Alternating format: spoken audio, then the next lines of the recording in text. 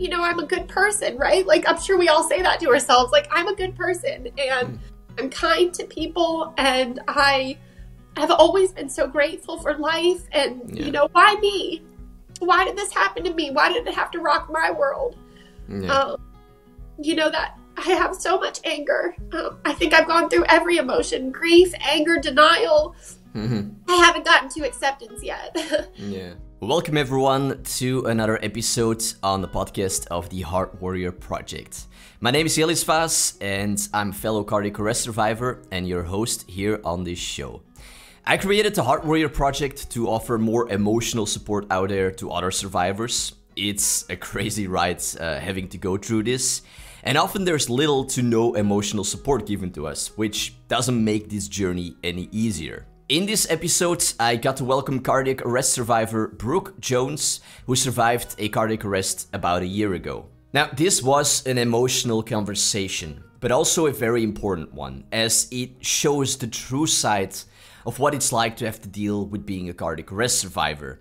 The changes it can bring to one's life are many. Learning to deal with this new life that we have been given so suddenly it's confusing, hard, and oftentimes just messy to navigate through.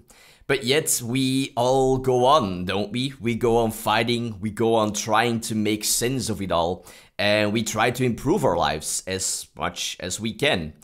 Still, it's a battle, one that each one of us cardiac arrest survivors goes through. And this episode shows beautifully that battle, that struggle. And it's not always pretty. It's rarely pretty, that struggle. And I am really grateful that Brooke was able to be vulnerable in this episode and show that side of being a cardiac arrest survivor. Now, some of the things we talk about in these episodes are, of course, how and why Brooke had a cardiac arrest. We also talk about being a new mom, the struggles of being a parent after surviving a cardiac arrest, living with all the what ifs and whys, what she feels people who have not gone through this don't really understand, and just so much more. In the show notes, which are located in the description of this episode, you can find any resources mentioned. And if you can't find the show notes that way, you can also simply go directly to heartwarriorproject.com/podcast and search for Brooke. Lastly, I do truly have to apologize for some very strange technical issues that my recording software caused. At times when Brooke talks and I say something or even make a small noise, she gets cut off. This shouldn't have happened, yet it did. I have no idea why. So I am truly sorry. But hopefully it will not bother you too much. It also doesn't happen all the time. Having said all that, I hope you will find some tips, advice, and support in this episode with Heart Warrior Brooke Jones. Brooke, a warm welcome here to the podcast of the Heart Warrior Project. I am truly grateful that you were able to take time to do this. Yeah, thank you so much for having me. I read a few days ago that you celebrated your rebirthday. Yep, first one. How did you celebrate it? Really just had a quiet day. I think I had put a lot of pressure on it to be this big thing. But my husband and I took our daughter to the playground and just got some fresh air. And then we went out and had a really nice dinner with my parents. And nice. They got me cake and flowers and a balloon. And it was a nice, but kind of quiet and peaceful celebration. But you enjoyed it, right? Absolutely. It was a special day. Yeah, for sure. Yeah. The balloon, nice. Yeah. So this is, now, I'm curious now to also ask just what happened like a year ago, like how did this all start? Like when you had a cardiac arrest, and also like who saved you in the end? Sure. Yeah. How did we get here? Exactly.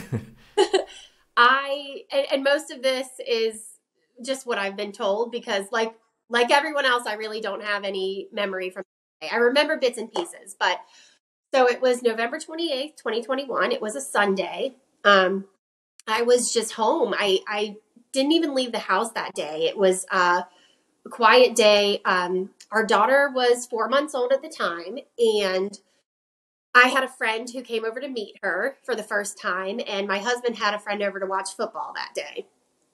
And I remember bits and pieces of visiting with my friend. I remember standing on the back porch and talking to her for a few minutes, and then I remember walking her to the door and her leaving, and then that's it. I remember nothing else from the day. So apparently, I must have been feeling a little bit jittery or off because I told my husband I was going to go change into my pajamas and get in bed and lay down. So I went and I got in bed, and I was just laying in bed with my daughter, and I texted my husband and I said, "Hey, come here." And so he came back, and I guess at that time I told him I wasn't feeling well. And I'm sure he said to me, "You're fine, just rest, nothing's wrong." I called my parents, and they said that I was very agitated and they described it as just being ramped up. I was just kind of rambling to them, and You don't remember that at all? not one No. bit remember. Okay. They said I was just very anxious about a lot of things that were going on. And right before I hung up with them, I said, "I think I'm going to get sick." So that was the last thing I said to my parents, apparently. And they said, "Okay, we'll talk to you later. Feel better." So I texted my husband again, and I said, "Hey, can you come back here?" And he came from the other room again. He said at that point he found me coughing, and I said I was overheating. I was fanning myself, and I just was kind of in a fit of coughing and just shallow breathing. So he still thought maybe she's having a panic attack, or who knows? Sometimes before I get sick, I do get hot. So he didn't really think that anything was wrong with me.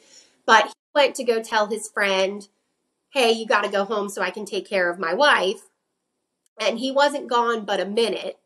And then he came back, and I was face down unconscious in the shower. Wow. So he immediately thought I was just laying there. He didn't know I was unconscious. So he said to me, "Brooke, get up off of the shower floor." And when I didn't answer, he kind of knew something was wrong. So at that point, he rolled me over. He said I was gray and I was foaming at the mouth. Wow. Yeah. Yeah. So he knew.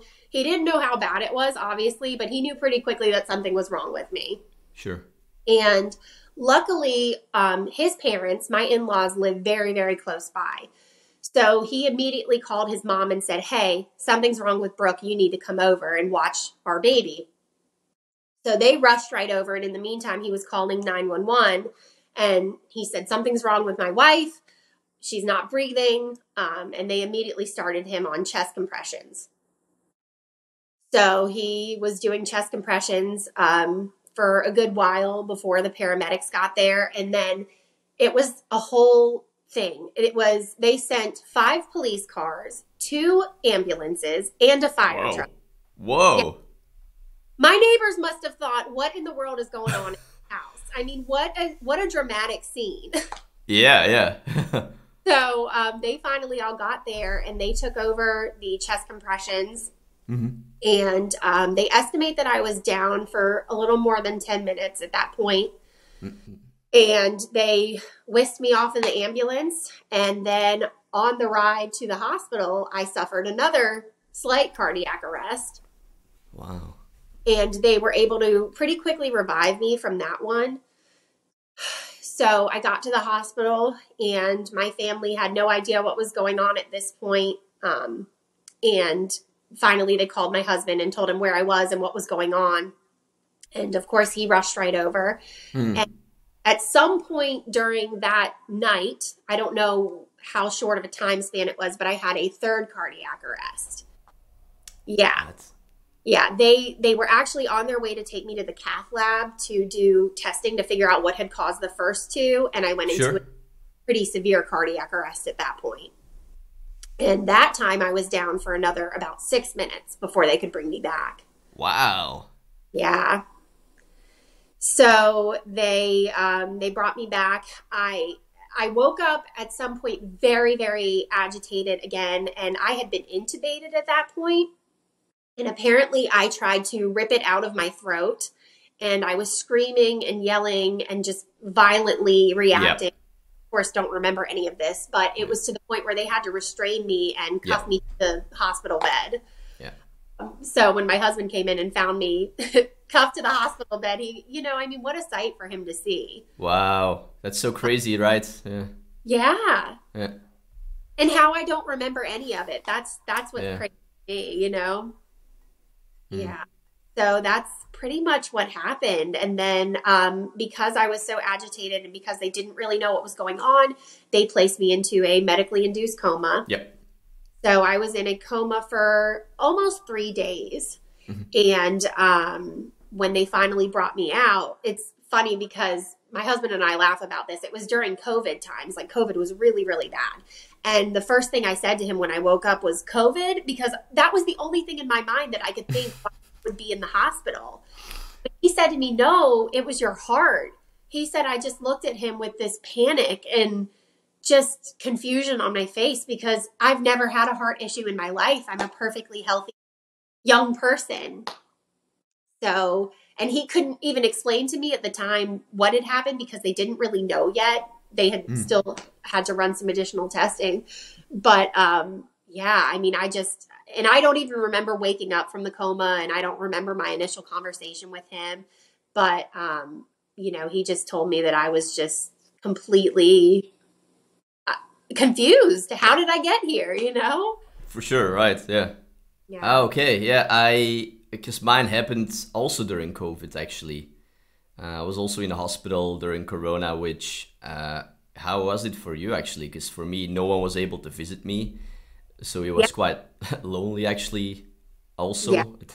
It was very lonely. And at the time, my mom actually had COVID very, very bad. Oh, whoa. She was so sick that she doesn't even really remember what happened to me either because she was just in a daze. She remembers vaguely, but so that was really hard because my own mom and dad couldn't even come visit me. I had her as well. She wasn't allowed to visit me. So it was just my husband, which at the time was fine because he was the person that, he had saved my life. So I wanted him there with me as much as possible. Mm-hmm. But when he would go home at night, it was just me and the nurses who were wonderful, but you couldn't see their faces. And it was scary. It was lonely. I missed my daughter. She was only 4 months old at the time. And I had a whole week away from her. And that to me was just torture. How does it feel actually for you to share this again, like this story? I'm sure you've shared it to quite some people, but still, how does it feel to share it again? It's still so fresh that it's emotional to talk about. And sometimes, though, when I tell the story, it doesn't even feel like it's my story. Yeah, right. It feels like I'm telling someone else's story or a plot of a movie. I mean, it just doesn't feel like it's my life. Yeah, but it's emotional for sure. I have so many questions. It's like also like how crazy that you had a daughter of 4 months. How was just the recovery? Like, 'cause when you recover, you don't feel great, right? I mean, for the first couple of months, you feel like really bad, and memory issues can be a real problem. But 4 months old daughter still needs a lot of care too. Like how did those first months kind of looked? It was so hard because when I got home from the hospital, they told me I couldn't even lift her because I had the cardiac catheterization and it was, they said you really can't strain yourself. You can't bend, you can't lift anything heavier than whatever 10 pounds. And she obviously weighed more than that at that point. So they said, you literally have to go home to your child who you've been away from for a week and you can't pick her up. It was so emotional. And then, of course, like you said, she had a lot of needs at that point. And thankfully I have all my parents are nearby and my husband's parents are very nearby. So we had tremendous family support. And my husband, of course, is just so hands-on with her, and he really was able to take over a lot of what she needed. But it was definitely hard. I mean, he would have to pick her up and put her very carefully in my arms as to not strain. And your chest is so sore from all compressions, right? So I could hardly move without wincing in pain. Yeah, it was a crazy time. And the doctor had said to me before I left the hospital, he said, you need to slow down, because before that I was go, go, go all the time, taking Sure. up all night, not resting during the day. I mean, I was just going so much. I wasn't eating. I wasn't taking care of myself. And he said, you can't do that when you get home. And I didn't know how to not be that way. I was so into the routine of just doing everything. And, it's our first baby. I wanted to just be part of every single thing. And I had to take a step back, and that was really hard. And even though I know it wasn't my fault, I have a lot of guilt that I missed an entire week with her. And then when I got home, I couldn't still be that mom that she had known before. And she was so little that she won't remember, but I will. And I think that's what's really hard. Yeah, Jamie, the first person that I talked to here on the podcast, also talked about survivor's guilt. And he also had like 2 children, right, who were in the car when it happened to him. But also here with you, like, I can totally understand or see how feeling guilty or feeling like that survivor guilt, because you're the mom, right? You want to be there for your daughter, but you can't, or not at the same level as before this. Yeah. That must be super hard. Yeah, it was incredibly hard. But at the same time, it was just such a relief to be home with her, because the whole time I was in the hospital, all I was thinking was, what if she loves me and she never even knows who I am? Yeah. Yeah. That's a super painful thought, right? Yeah. Yeah. She would have never known me. Yeah. How long were you in the hospital? So it was a week. Yeah. I see like it hurts a lot still, right? When you think of this. Oh yeah. I mean, it's like I said, it still feels very raw, and it still feels fresh. I mean, a year has passed, but I still feel very much stuck on that day. Yeah. A And year still, in the end yeah. is nothing for this. Yeah. Huh. Yeah, absolutely. And I think I'm still a little bit in shock too. It's still, like I said, I just can't believe that out of nowhere, right? It's sudden. It just comes out of nowhere. And you're like, what happened to my life in an instant? Yeah. Because do they know why it happened? So like I said, they did the cardiac catheterization. They had some suspicions that it was something called coronary vasospasms. And the way they explained it to my husband was basically that my heart, it was kind of a perfect storm of things.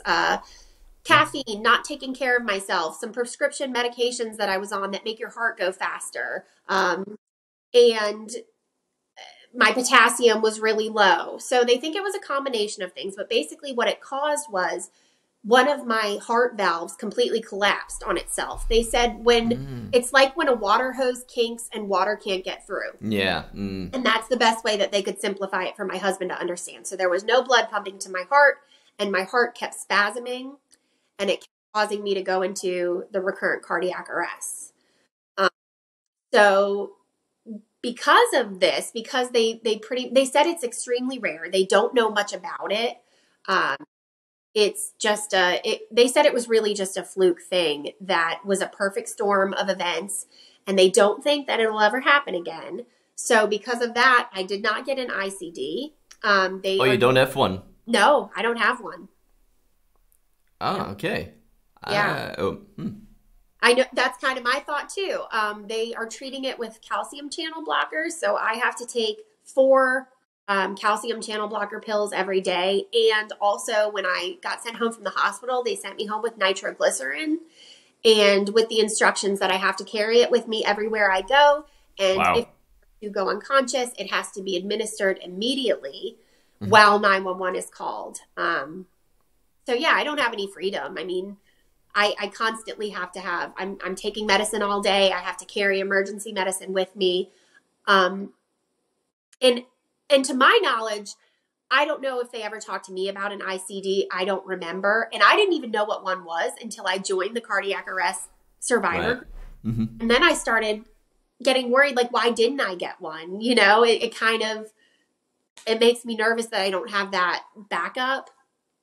Yeah, right. I mean, I'm definitely no cardiologist, so I don't know the chain of thoughts on why they didn't decide to do that. But I thought it was almost like standard protocol to insert that in someone who has a cardiac arrest. Yeah. But apparently not. Okay. Yeah. Because that's a lot of medication, right? It is. And he said to me at one of my follow-up appointments, he said, you're going to be on this for a very long time. And so that's kind of been their plan of action. And I've read the hospital notes, and they really feel confident that that's the best way to treat me, considering what the prognosis was and everything. But I've never asked him about an ICD because I haven't seen him since I kind of started doing research on them. But I definitely plan on asking, why wasn't that an option? Or, you know, was it even thought of? I'm sure they thought of it, right? Yeah, probably, yeah. A whole panel of people working on trying to figure out what was wrong with me because it was such a rare case. But yeah, I mean, I don't know. The medication is not per se chronic. It's not like for the rest of your life that you have to take this. I don't know. You don't know. I have no idea. He just said a very long time. Yeah, what does that even mean, right? Yeah, right. Well, yeah. Because how are you feeling like today? Like after a year now, after having gone through everything and after taking this medication, like how do you feel today? I feel that's such a loaded question, right? Yeah, I know. So physically, I feel okay. You know, I don't have the chest pain anymore, obviously from the compressions, but I tell you what, that lasted a very long time. I mean, I'm a small girl and my husband's, you know, strong, and those compressions, that pain lasted for a very, very long time. And the fact that I had 3 rounds of compressions, that was really hard to get over. So I have physical pain today. Sometimes I still get just chest pains, which I think I'm more sensitive to now since everything happened. And then emotionally, not good. I can't say I'm fine. I have a lot of PTSD. It has affected my entire life. I mean, I feel like it defines me now. Unfortunately, I hate saying that, but I feel like it's all I think about. It's mainly what I talk about. I have really not done well as far as recovering emotionally. I don't really leave my house. And if I do, I don't go alone. I tried to go out by myself after about 6 or 7 months, and I ended up having a terrible panic attack in the store. And I remember thinking to myself, who looks like a nice person that I can tell what happened to me and tell them if I pass out, this is what you have to do, you know? And I just felt so vulnerable. I was grocery shopping actually, and I put everything back and I left the store because I just couldn't do it by myself. And after that point, I've just been too afraid to go out alone. I'm afraid to sit at the house by myself with our daughter because, of course, I think, what if it happens and no one's here to take care of my daughter? Yeah, those are real concerns, right? Yeah. I mean, she's still, you know, she's almost a year and a half now, but she still very much needs me for everything. And so I will tell you the truth. I don't have a lot of independence. I have people constantly with me. They have to force me to get out of the house sometimes and say, let me take you to the store just to get you out a little bit. Because I don't feel comfortable driving by myself. I don't feel comfortable going out. It's been really, really hard. I am very much not the same. I'm so sorry to hear this. And I can understand, right? Because this happened differently, but it happened to me as well. But this fear that it could happen anytime again Yeah. is a real fear. And it's better for me now, but in the beginning I had so much fear to go on, to travel somewhere, or to be, alone. I do have to say, like, having the ICD does feel good to have, because it is my safety net. And you don't have that, right? So I can definitely understand that it is even scarier than, yeah. Yeah, and the thing is too, if I were to go unconscious again, no, I mean, someone has to be here to give me that medicine, that nitroglycerin, or else Right, yeah. it's gone. So that's been a really, like you said, I don't have that ICD backup. And so I constantly live in a state of thinking it could happen at any time. That's not a good feeling at all. No, yeah. And you can't keep living like that, right? Because then you're going to be very isolated from life. Yeah. And it's crazy because when you come out of something like this, you want to live your life again. You're like, I have this chance, right? But I feel like I can't. Yeah. Because I just live in fear constantly to leave my house. And I don't even want to be away from my husband because he's the one that saved me. And I'm like, he knows exactly what to do if this happens. I want to be with him at all times, but he has to work. And, he can't be by my side. He needs to live his life. So a lot of family over all the time. They have to help me out with my daughter still because physically, I mean, I get tired a lot more easily now. I don't have the same stamina I had before. I don't sleep well ever since it happened because I'm afraid to die in my sleep. And right. So, I don't have that same quality of life that I had before. I used to be such a outgoing person who loved to go out and do things, and I've lost that. Sorry. That's okay. Like, I really feel you here. It's really okay. Yeah. Yeah, it's just really, really hard to lose your independence as an adult. Yeah.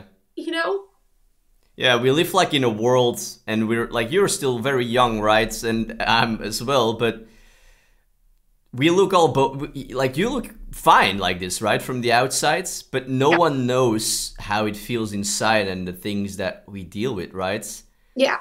And it seems like everyone that I've talked to so far feels the same. Like there's almost no emotional support in this. We're just like thrown out in a world that expects us to be fine, but we're not. Yeah, and you hit the nail on the head when you said you look fine, because they say, well, you look okay. You should be okay. You should be past it now. You lived. Be grateful. Yeah. And of course, I'm grateful every second of every day. But people don't understand what it does to you emotionally. Yeah. There's a cost to surviving, and that's one that people don't know when they look at us. And I'm like you said, I have heard so many people tell me like, oh, you must be so grateful. And yeah, I am. But this cost, there's really a cost that I paid for being here still. And sometimes it even made me question, yeah, I don't know, if this was worth it or something. Like,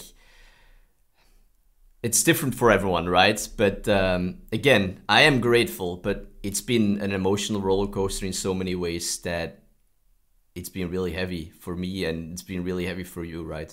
Yeah. Well, and part of what's been really hard is every time I tell someone new my story, like if I go to a new doctor's appointment or something like that, or when I see the nurses or cardiologists who treated me, I'm told time and time again, you're a miracle. We can't believe you survived. How are you still? And it's so great to hear that. But at the same time, it just puts into perspective how close you were to not making it. And constant, I don't know, it just messes with your head knowing that I really shouldn't be here. So many people don't get this lucky. And, it's why me? And then you think of all the what ifs. And like I said, what if I never came home to my daughter, and I'm not even that old. I have my whole life ahead of me, and I could have lost it in an instant. And I don't know, that thought never leaves my head, and you passed it. But gosh, it's hard. And everyone expects you to just go on with your life and not think about it. Just don't think about it. But how do you not think about something that is so momentous in your life? I think about it. Of course, right? Yeah. And there's not many people like us, right, who survived a cardiac arrest. Yeah. Which is good, right? But it makes it also hard and lonely because we don't have a lot of people to talk to. Yeah. Well, I'm really grateful for the support group on Facebook, the Cardiac Arrest Survivors group. Me too. If I hadn't found that, I don't know. I was at such a desperate low point that I just thought, let me just search on Facebook and see if there's anything. And I found that group because it's the only place where I can feel validated, that I'm not alone in what I'm feeling. Sometimes I'll have a thought and then I see that someone else asked a question or posted about it. And I'm like, okay, what I'm feeling is completely normal. And it's just so nice to have that support from people who get it. I agree. Yeah. Yeah, it has made me also realize how important it is to have a support group. People that you can talk to who have been through this too, because those are in the end the only ones who will truly understand, right? Yeah. It sounded like you have a great support group around you, but they have not gone through this, right? So to a degree, they will never understand completely. It's support groups. Yeah, I think they get tired of hearing me talk about it too, because it's really hard right. for them. Sensitive subject for them. You know, they lived it. I don't remember how horrible it was, but they do. And so many times over the past year when I just really needed to talk about it, they say, we can't talk about it. It's too hard for us to talk about it. But for me, talking about it is therapeutic. Yeah.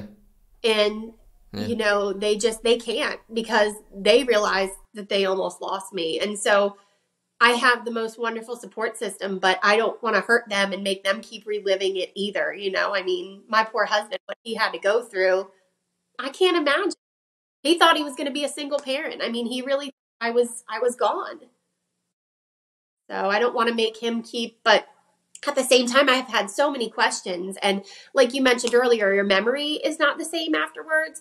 So I feel like I ask him questions over and over again. And so he's constantly having to think about it and talk about it. And that's really, really hard on him. Doesn't it help him somewhere a bit too? Because he went through something different, but it's something that you both shared in a way, right? Yeah. But you both got the other pieces of of the whole thing in a way, right?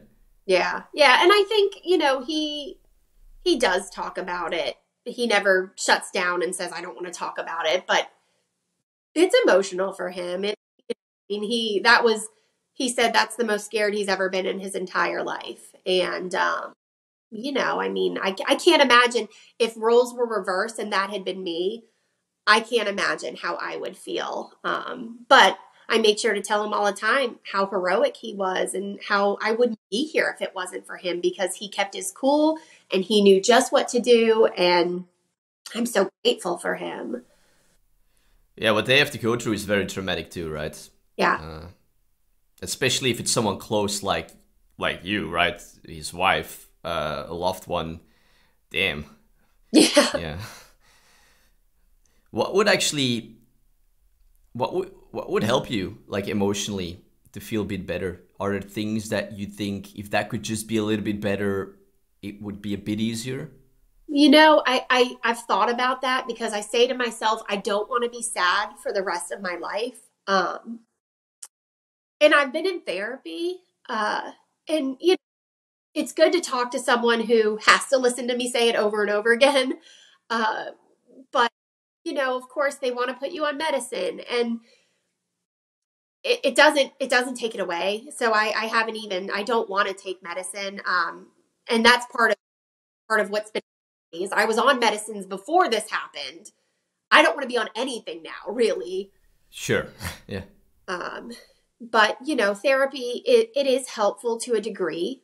I don't know what the answer is. I think time, maybe just the more time that passes, maybe it'll just kind of heal it. Yeah, time and maybe more answers on what happened to you and how to better manage this.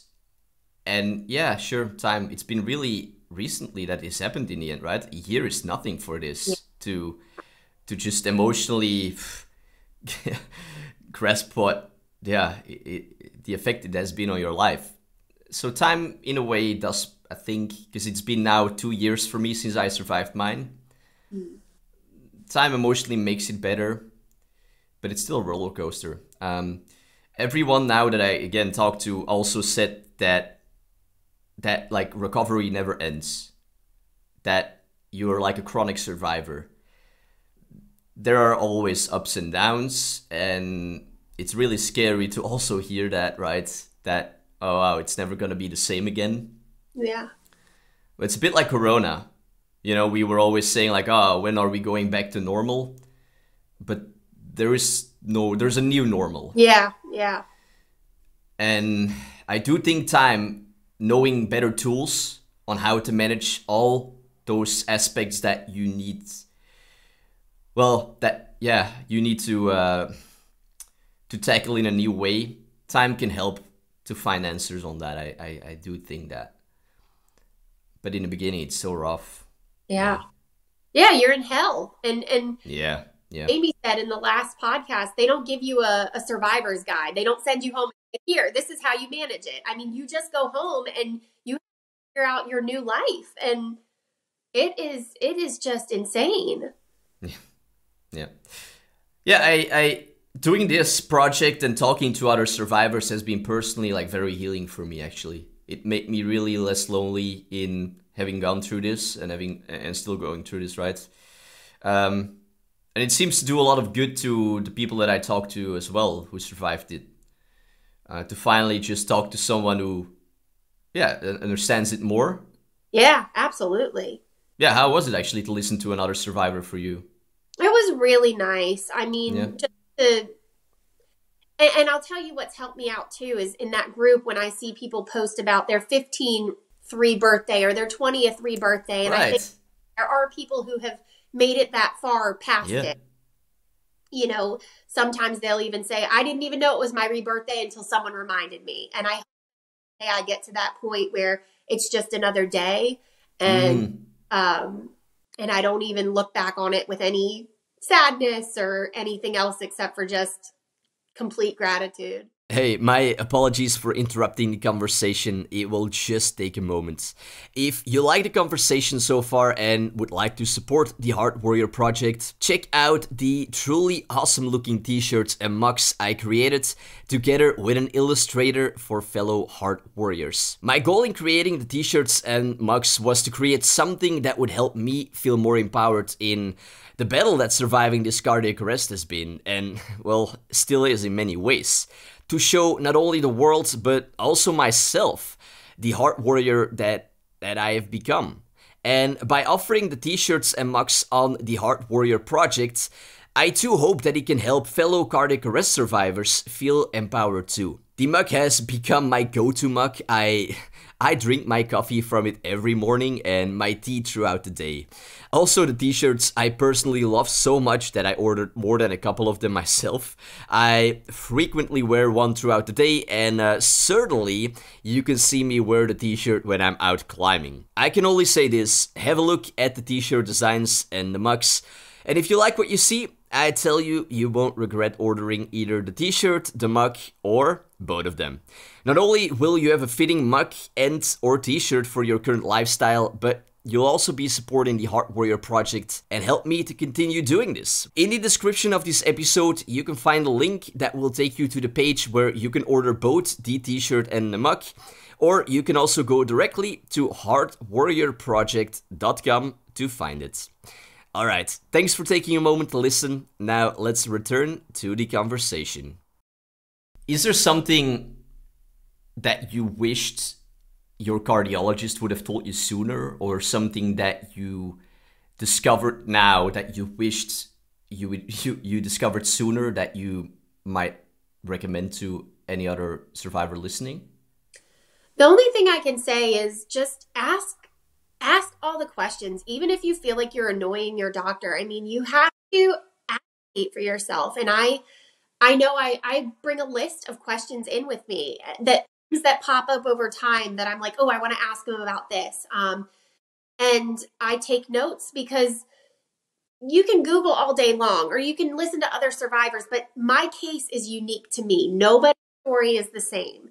So I need to hear it directly from the person who knows. And so, yeah, I mean, I just asked, like I said, I'm going to ask him about the ICD this next time. I have an appointment next week. And Oh, good. Okay, that's soon. yeah, do you think that I'll ever need one of those? Or, you know, I mean, there are just so many questions that I feel like don't be afraid to ask You're right. your cardiologist or whoever. You deserve to know the answers. Yeah, but definitely ask about the ICD for sure, but also let him know what's emotionally happening to you, you know? Because I also discovered that having a second cardiologist, like someone who has a second opinion on your case, has been really helpful. Like I did that in the last year that I went to another cardiologist, and they both have different looks on my case, but yeah, both good things that they are sharing, but both different things a lot of times. And maybe for you as well, it could be good to just go to another one for a second opinion. Yeah, I've thought about because it's complex, right? This is really complicated. Yeah. They might know a lot, but it's so complicated that it might be good to have just two opinions. Yeah, I agree. And that's something I've thought about and done some research on too, trying to find the best cardiology hospital in the United States and see if I can get a second opinion from them. And at some point I probably will. Yeah, I really feel it's been a really helpful thing for me. So, yeah. Yeah. Is there something that helps you when you do feel like emotionally down or sad or lonely? Is there something that you do that does lift you a little bit up? For me, it's playing with my daughter. I mean, yeah. She doesn't know it, but she has saved my life this past year because even on my hardest days, I still had to get up and I had to be mom. And otherwise, I would have just laid in bed all day and just fallen into a deep depression. Yeah. But she has been my saving grace because it brings me so much joy. And I thank God that I have her to get me through the darkest moments. Yeah, it gives like such a significant kind of meaning to get up. Yeah. Yeah. Yeah, I can truly see how if she wasn't there, it will be a completely different story, your life. Yeah. She's my greatest source of joy and the best therapy. Yeah. So it's been really, I'm very blessed that I have her. And of course my husband too, and my family. I mean, dad, I can call them and spend time with them. That's really been helpful. And then, like I mentioned earlier, just going on that survivor group, I mean, been so beneficial for me, more than I can say. And I'm just so grateful that I have that support as well. Yeah. Yeah, meaning is definitely something that I also discovered for myself, is something that helps me to get up when I feel down or just tired emotionally from all this. It does push me forwards. And I could definitely see myself also just laying in bed all day if I wouldn't have some kind of meaning or reason to stand up. Yeah. I think it's easy to fall into that. Yeah. Because I do feel not the same like I used to before all this. And I think almost every survivor has that, right? Yeah, I refer to it as my past life because that life, that's done. That's not my life. That's not who I am anymore. And I say anyone who knew me prior to that day, they don't really know me anymore because I don't even know who I am anymore after that happened. So yeah, it is really a rebirth, right? Yeah, it really is. That life is not the same. Yeah. For so many years, we kind of knew who we were, and then this happened, and we're like, fuck, who am I now again? Or how do I go in life, with this new person that I'm sort of now? Yeah. Is there something actually when, you did share some things, but is there anything more that you feel is very difficult to communicate to the people around you who have not gone through this? Just that I'm in a constant hell in my own mind, and I wish I could escape it, but I can't. And again, I hear all the time, even from my family, but you're alive. You made it. Just be happy. Just be happy that you made it. And I wish they understood that it's such a complex feeling, that I am happier than I've ever been, right? I'm more grateful than I've ever been. But at the same time, I'm in hell, emotionally. I live in a constant state of fear. I'm always feeling so many emotions at one time. It's never just as simple as I'm just happy today or I'm just sad Mm, today. It is so complex, and mm, and you try to explain that to the people, but I know they don't get it. How could they get it? Nobody could get it. But I just wish that, constantly hearing that, well, you should just move on now. You should put it behind you and you should move on. It's not helpful, because yeah. there is no moving on. There's no putting it in a box, putting it away and forgetting it. I wish that that was the case, but it's not. This will live with me forever. Hopefully for a very long time. Yeah, how would you describe the hell that you're actually in? How? I just, I'm haunted.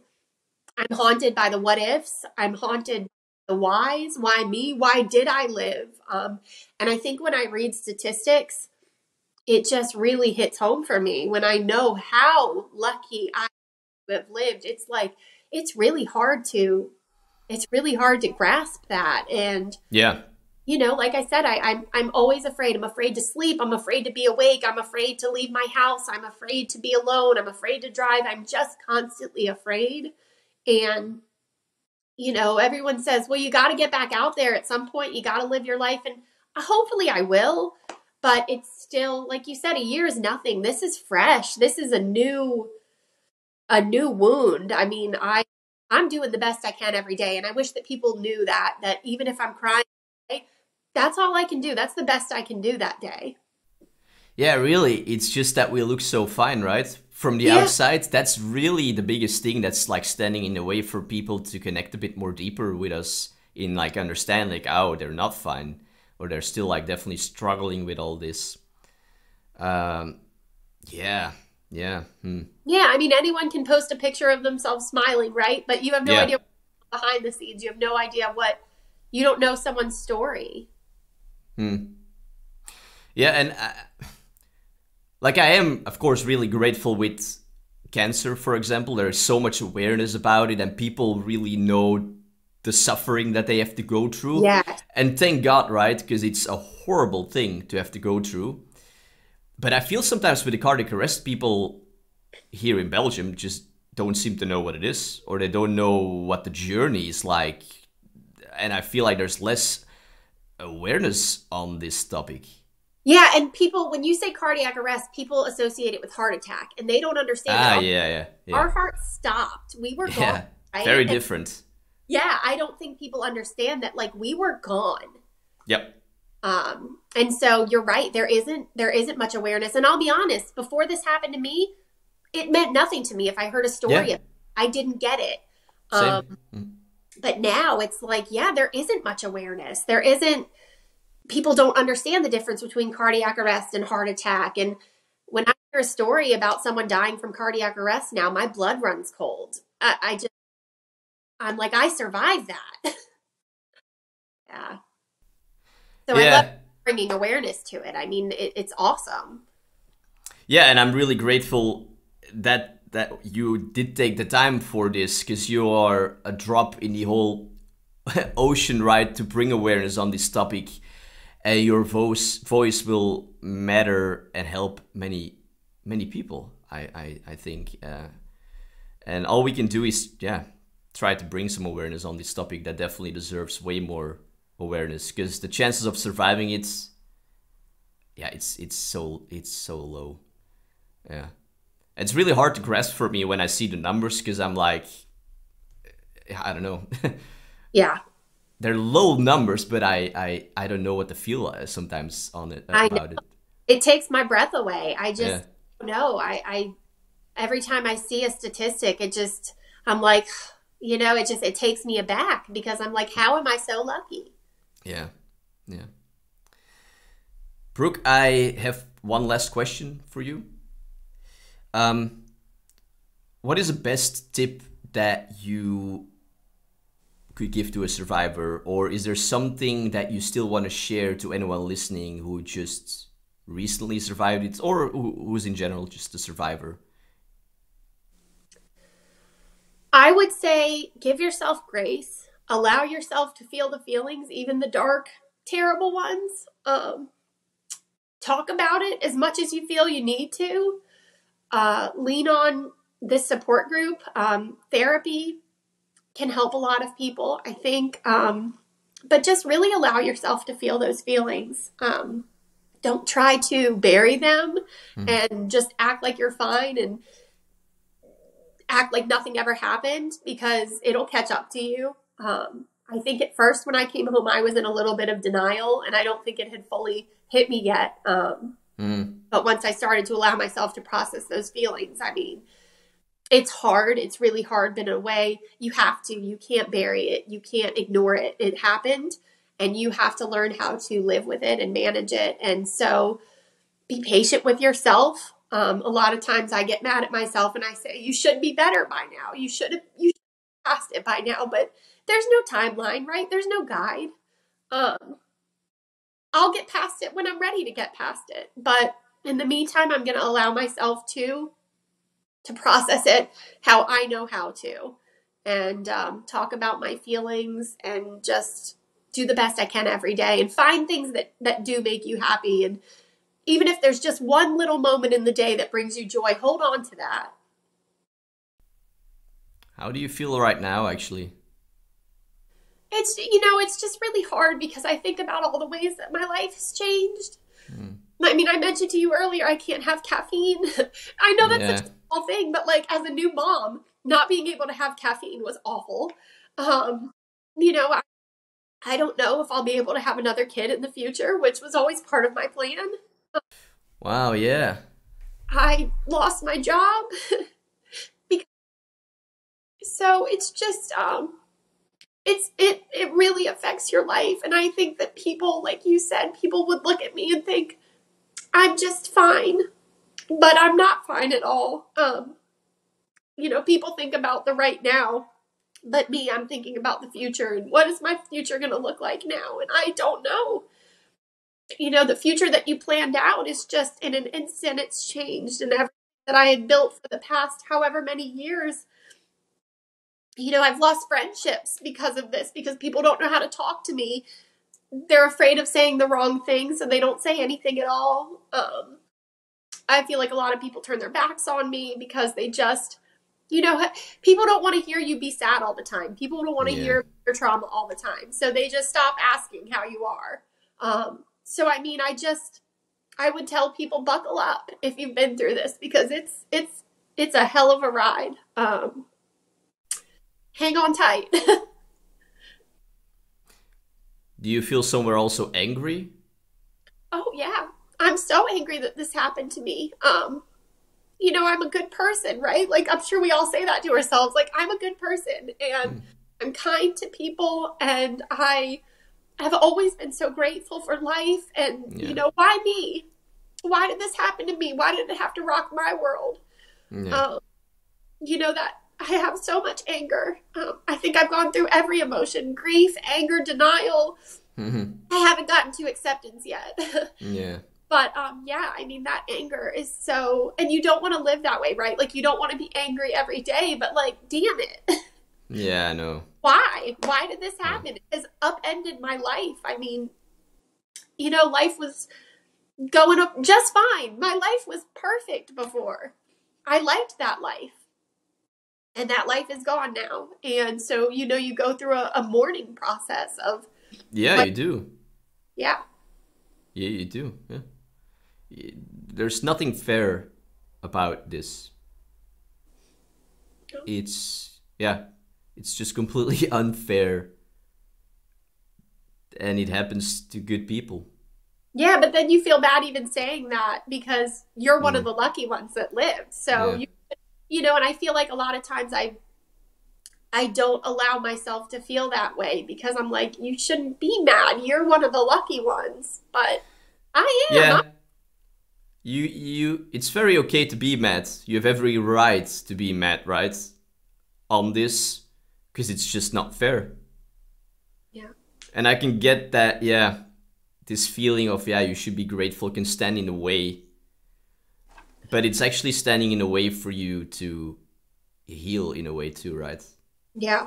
Because you're sort of like trying to push an emotion away, which is anger or any other ones, while, yeah, again, you have every right to be angry on this about life and why you. Yeah. And I feel like it's changed my personality because I'm less patient, I'm more irritable than before, and I hate feeling that way. Yeah. I'm more sensitive, but like I said, I'm just doing the best I can every day. You are, yeah. You are, yeah.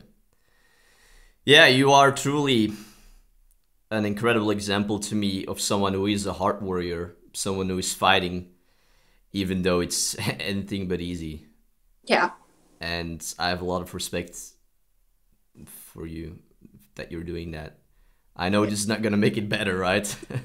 No, but thank you. I appreciate that from someone who gets it. And, we're just, we're all on this journey together. We didn't want to be here, but here we are. Yeah, here we are. Exactly. Yeah. Brooke, thank you. This has been an emotional conversation, right? Thank you for, taking the time to do this. Definitely at some point I would love to do a second round with you. There's so much, on this topic that we could still talk about. But thank you already for taking your time for this episode and for being so vulnerable and real. It helped me actually a lot too. Good. Well, thank you so much, and thanks for what you're doing because this is going to help a lot of people who are in our shoes. Yeah, I hope so, and that's my intent, of course. But yeah, you're a part of this, so thanks. Thanks, Yelis. And that concludes yet another episode here on the podcast of the Heart Warrior Project. I do hope you gained some support from this episode with Brooke and that you gathered some useful tips or advice to apply to your own life. Now, in the show notes located in the description of this episode, you can, as always, find any resources mentioned in this conversation, such as the Facebook support group, for example. Also, if you want to leave any comments, thoughts, or feedback, you can also do that in the show notes. As well, on the website of the Heart Warrior Project, you can find some other additional articles to help you cope with being a cardiac arrest survivor. So if you need some more help, definitely take a look. With that, I thank you for listening, and I hope to welcome you again sometime on another episode here on the podcast of the Heart Warrior Project. This is your host, Yelis Vaas, signing off. Before you go, I just like to remind you of the Heart Warrior t-shirts and mugs I've created together with an illustrator. If you're looking for a fitting t-shirt or mug that will not only show the battle you fought and are still fighting, but also something for yourself to wear and use that will make you feel empowered, these t-shirts and mugs will be a great addition to your life. It certainly has been true for me. Additionally, you will also be supporting the Heart Warrior Project, which will help me to keep this project running. Now, if the t-shirts or mug doesn't speak to you, but you want to support the project, we also accept donations. You can find more info about all this by going to the description of this episode. There you can find a link to where you can order the t-shirts and mugs, as well as other ways to support this project. Or you can go directly to heartwarriorproject.com to find this information.